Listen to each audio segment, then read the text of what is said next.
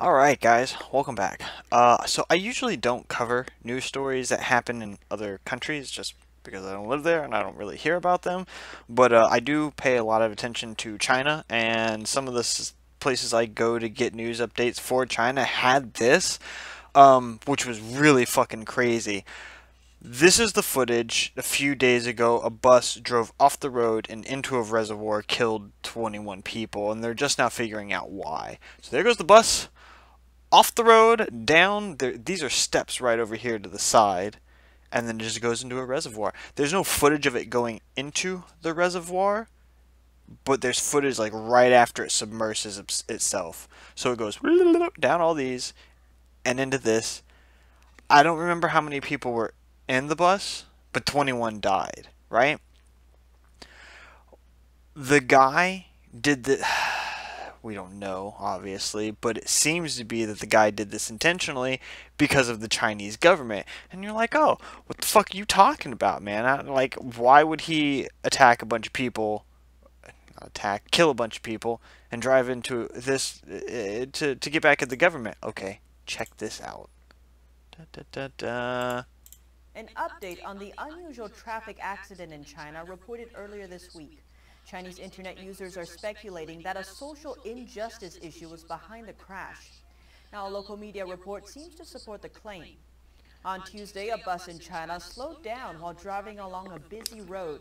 It abruptly made a sharp turn, crashed through a Terrifying. fence, and fell into a reservoir below.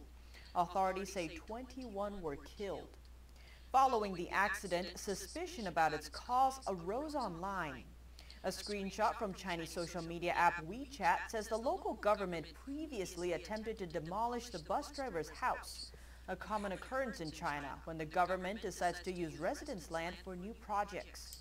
Okay, so the government in China is really, apparently, they're really bad about taking land from people and moving them into other places, land that they've had for a long time, or just not giving them a proper recompense for taking their land. And apparently it's started switching from the poor to the middle class now, and I think this is one of the examples we're seeing where it is starting to hit a higher income bracket of people in China.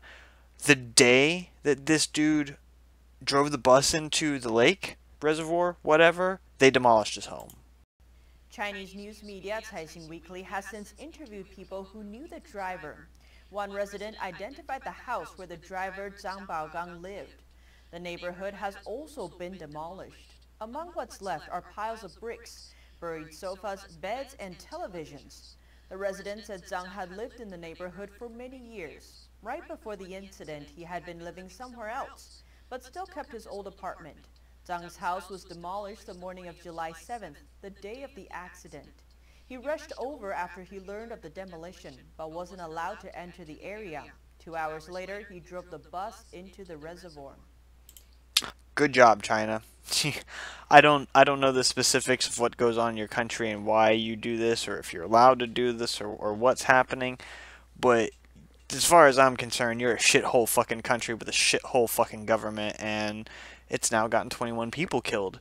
I have a feeling that he did this for the simple fact that him complaining about it wasn't going to get anything done, and so he decided to make a big tragic event so people would find out why he did it, which is fucking horrible. You're a piece of shit for driving 21 people in the bus.